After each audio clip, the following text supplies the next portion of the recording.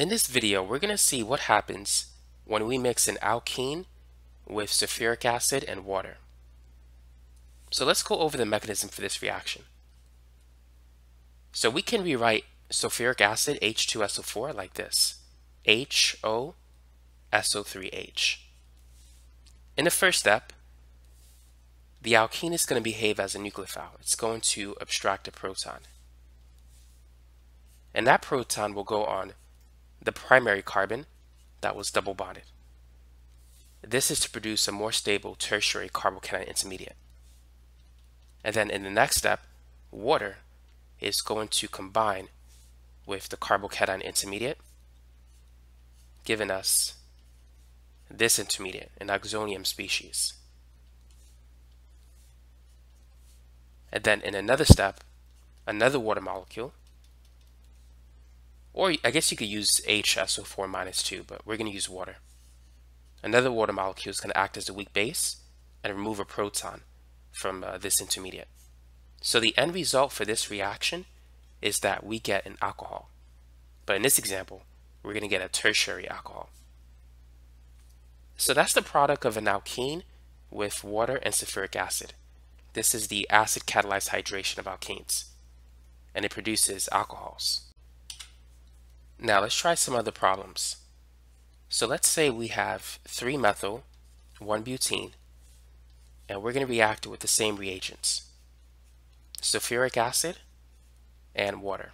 If you want to try this problem, feel free to pause the video and work on it. So the first step is going to be the same. The alkene is going to abstract a proton. It's going to react with the acid. And just like before, the proton will go on a primary carbon to give us a more stable secondary carbocation intermediate. Now what's different about this reaction than the other one is that the carbocation is next to a tertiary carbon, and so a hydride shift will occur. The driving force for this hydride shift is carbocation stability. Due to the hydride shift, we're going to go from a secondary carbocation to a tertiary carbocation. So here is where the new hydrogen is located. When the hydrogen moves, it leaves behind a plus charge. And so now that we have a more stable carbocation intermediate, what's going to happen next is that water is going to behave as a nucleophile, combining itself with the carbocation center. And we're going to get this intermediate, which we've seen before. And then in the next step, we're going to use another water molecule to remove a proton. And so the end result for this reaction, just like the other one, is that we get a tertiary alcohol. Now let's move on to our next example. So in this example, we're going to have 3,3-dimethyl, 2-butene, and we're going to react it with sulfuric acid, but we're going to change the reaction a bit. So this time it's going to be sulfuric acid and methanol as opposed to water. So what type of product do you think we're going to get in this reaction? The mechanism is very similar to the previous one with some slight differences. So if you want to pause the video and try this problem, feel free to do that now. So the first step is the same: protonation of the alkene. The alkene behave as a nucleophile, and hydrogen is going to behave as the electrophile. So initially we're going to get a secondary carbocation. Now notice that this secondary carbocation is not adjacent to a tertiary carbon, but rather a quaternary carbon. Because it's next to a quaternary carbon, we can't have a hydride shift. So instead what we're going to get is what is known as a methyl shift. A methyl group is going to migrate to the secondary carbon, and so the entire hydrocarbon structure is going to change. So now that the methyl group has moved towards the right, the plus charge is going to move towards the left to the carbon where the methyl group came from. And so now at this point, methanol is going to behave like water. It's going to act as a nucleophile combining with the carbocation. By the way, the driving force for the methyl shift is increased carbocation stability. Here we had a secondary carbocation, but now we have a tertiary carbocation. So that's why these rearrangements occur. It's because a molecule or an ion will try to find the most stable conformation, and so it will rearrange to do that, and this happens automatically.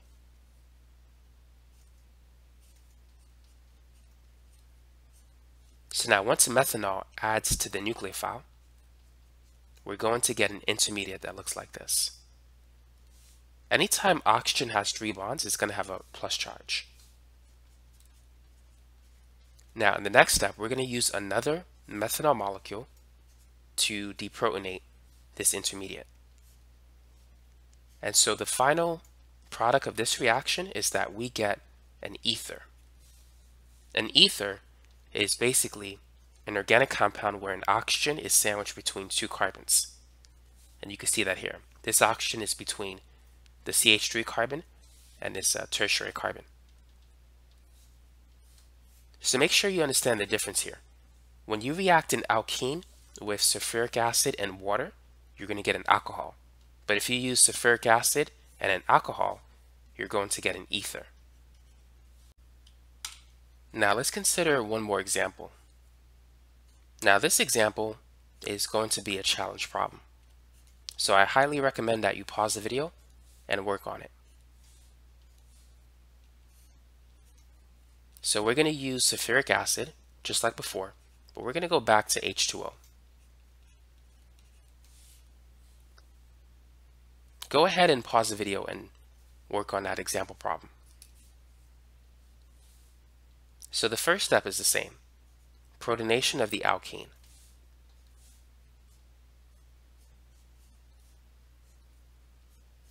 The hydrogen is going to go on a primary carbon, and initially we are going to get a secondary carbocation.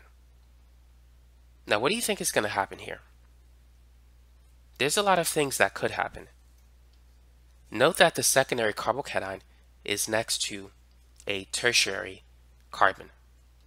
And so we can get a hydride shift. If that happens, we'll get a tertiary carbocation, which is more stable than a secondary carbocation. But something else can happen in addition to a hydride shift, and that is a ring expansion. If you see a 5-carbon ring and a carbocation adjacent or outside of that 5-carbon ring, a ring expansion can occur, and that's an extra driving force for rearrangement. And so if you can get both a hydride shift and ring expansion, chances are it's going to happen. So first, let's number the carbon atoms. We're going to call this carbon 1, 2, 3, 4, 5, and 6. So the bond between carbons 2 and 6, that's going to break. Now keep in mind, there are 2 electrons in that bond. So when that bond breaks, those electrons will be used to connect carbons 1 and 6. And so we're going to go from a 5-carbon ring to a 6-carbon ring. Now 6-carbon rings are more stable than 5-carbon rings because 6-carbon rings don't have the ring strain that 4-carbon and 5-carbon rings have. And so that leads to a structure that's more stable. And that's why ring expansions occur. Now let's go ahead and mark the numbers down in this new ring. So we're going to say this is carbon 1, 2, 3, 4, 5, and 6. So note that we have a methyl group on carbon 6, and we still have another methyl group on carbon 1. The question is, where is the plus charge now? So a bond was broken between carbons 2 and 6. However, a bond was formed between carbons 1 and 6. So 2 lost a bond, but didn't get anything back. So carbon 2 is where the plus charge is located. So right now we have a secondary carbocation next to a tertiary carbon, which means a hydride shift will occur. So in this mechanism, we had both a ring expansion and a hydride shift. as opposed to just a single hydride shift.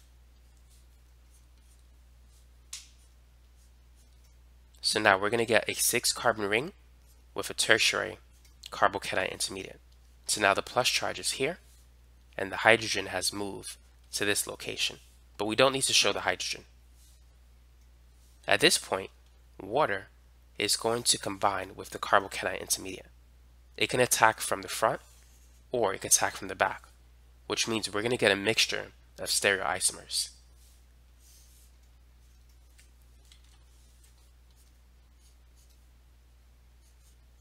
But we'll write that at the end.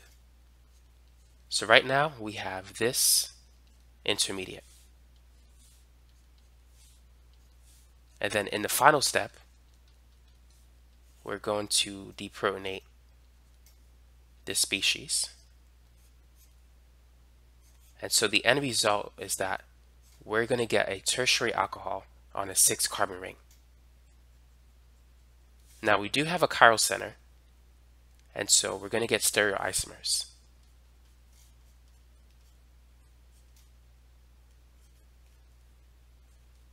We'll get both the R and the S isomer in this example. So that's basically it for this video. Now you know what happens when you mix an alkene with water and sulfuric acid. That is, you get an alcohol. And if you react an alkene with methanol or an alcohol and sulfuric acid, you're going to get an ether.